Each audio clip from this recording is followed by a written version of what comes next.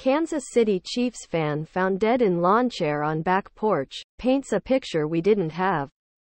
Family. Fox News.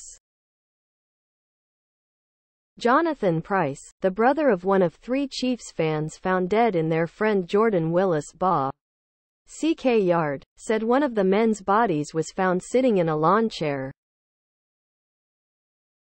Below are your comments. Does the front of the house not have windows? I look out the front all the time to check the weather.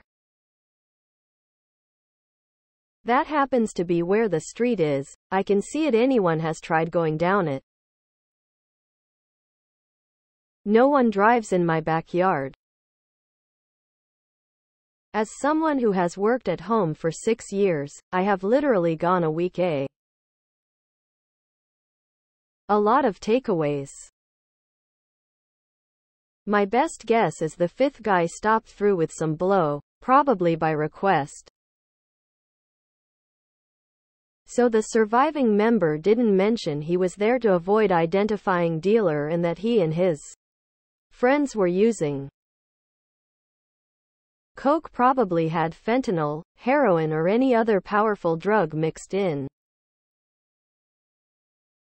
Guy got drowsy and went tea.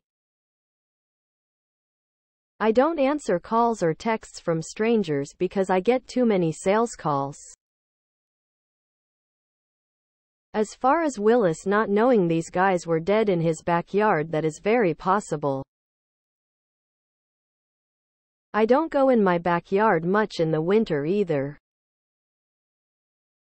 Sometimes I look out the door, but I wouldn't notice something that wasn't I. Not having answers yet isn't suspicious, it's responsible. Waiting for toxicology results is better than making wild scenarios in your head and then going to news or social media to insist the survivor is the culprit.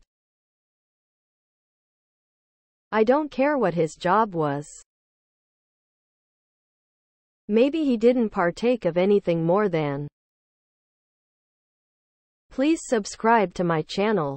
And if you like it, please thumbs up.